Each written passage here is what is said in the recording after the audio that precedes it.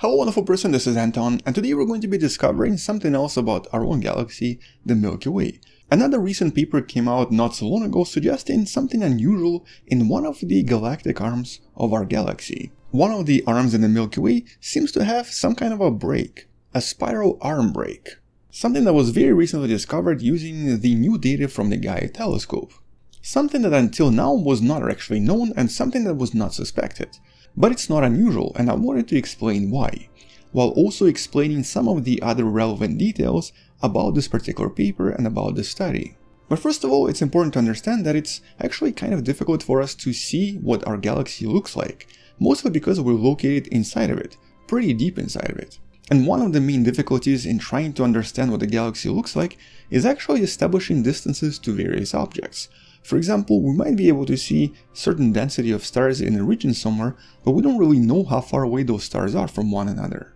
But because of ESA's Gaia telescope, in the last few years more and more data came out and became available to try to figure out a lot of these different structures, mostly because it discovered extremely precise distances to billions of different objects out there.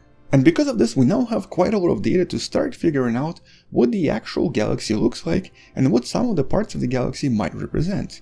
This is why a lot of different discoveries in regards to the structure of the galaxy, including one of the recent ones that should be popping up somewhere right there at some point, have essentially been made after Gaia mission became operational. And so this recent study used the data from the Gaia telescope, combining it with the infrared data from the Spitzer telescope.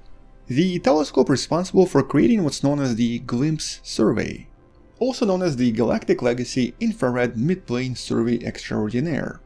The survey and the telescope perfect for studying the galactic arms. And there's a really important reason for that.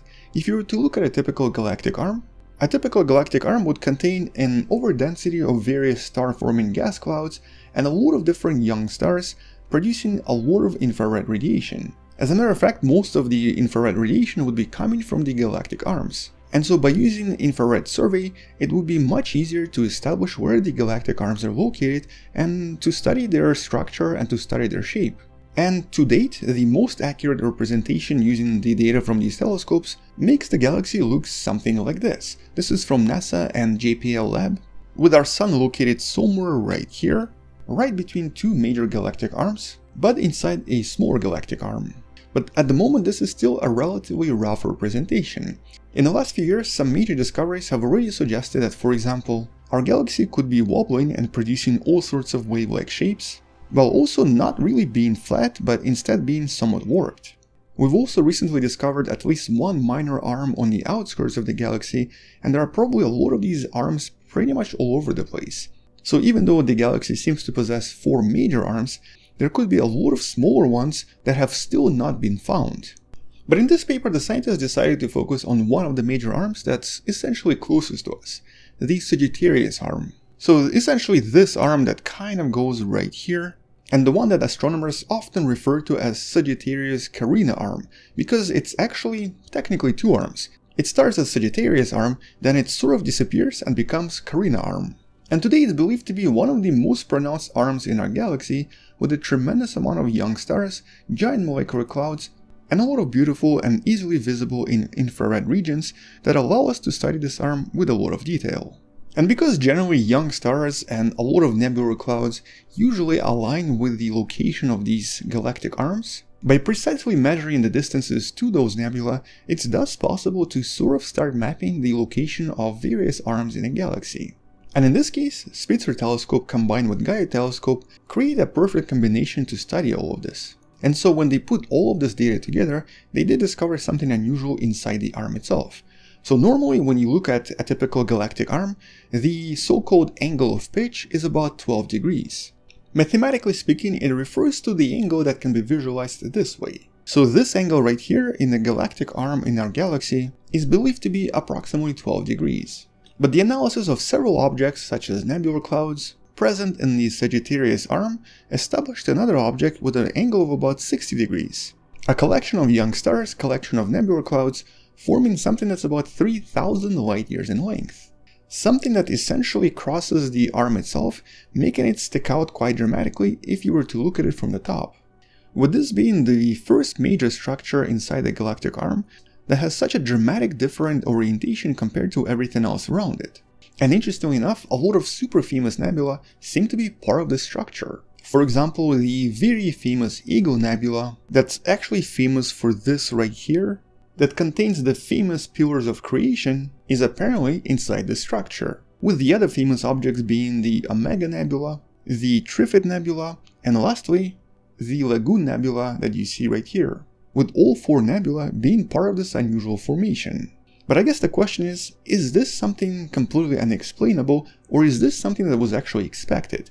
And the answer seems to be the latter. This seems to be what the scientists often refer to as the feathers or the spurs of a galactic arm, and many such spurs have been discovered in other galaxies.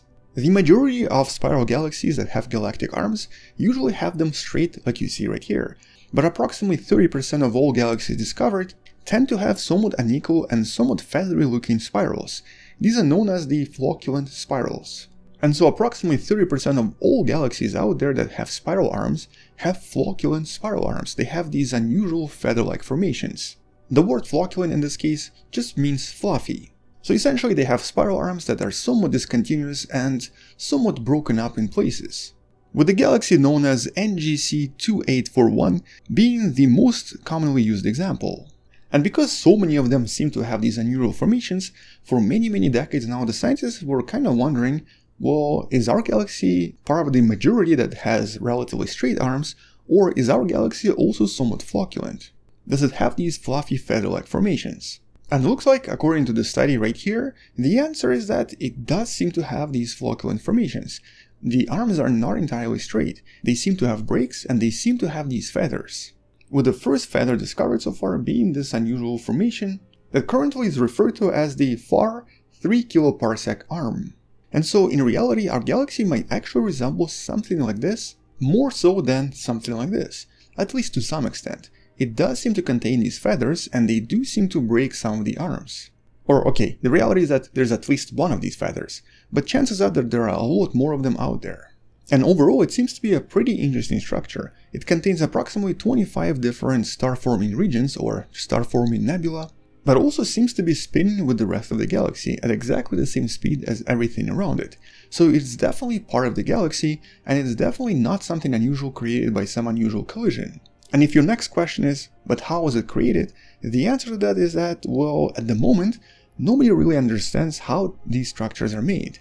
Okay, so there are at least some models, such as this one right here, the model known as the stochastic self-propagating star formation, that kind of tries to explain the formation of these structures. But the more realistic answer in this case is that it's still being debated and it's still not entirely well understood.